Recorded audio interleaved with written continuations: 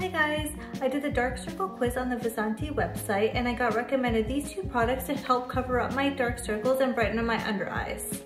This is the VO2 color correcting concealer, and then I also got the Lotus brightening powder in 200 volts. Stay tuned, I'm going to show you how to use these products.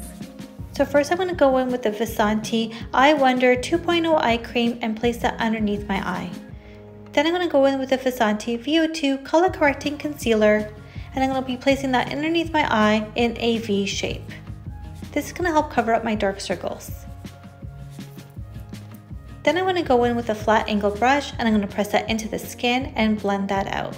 Look at that coverage. Wow, there are no dark circles showing through here. A seamless, non-cakey finish.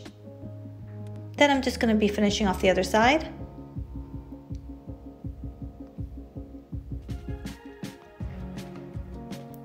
Then I'm going to be taking my foundation and putting that on top of the VO2 and the rest of my face. Then I'm going to be setting my face with the O Sponge and the Lotus brightening powder in 200 volts. I'm going to first do this by setting my under eye. I love the fact that there's a tint to it because it not only mattifies it, but it gives it an instant brightening and a non-ashy look. Then I'm going to be finishing off my face with the Visanti's Lotus Blush. And then I'm going to be using their Visanti North Star highlighter. I'm going to be finishing off my lips with their lip plumper in clear gray. And that's the finished look.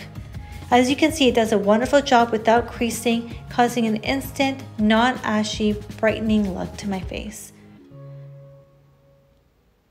As you can see, the Liquid VO2 Color Correcting Concealer did an excellent job of covering up my dark circles. And the Lotus Brightening Powder did an excellent job of just brightening up my under eye. I'm so impressed with the recommendation that they found from the online quiz that I completed. I am shade 200 volts in the Lotus Brightening Powder. Go check out my link in the bio to go complete your quiz and find out what shade you're in.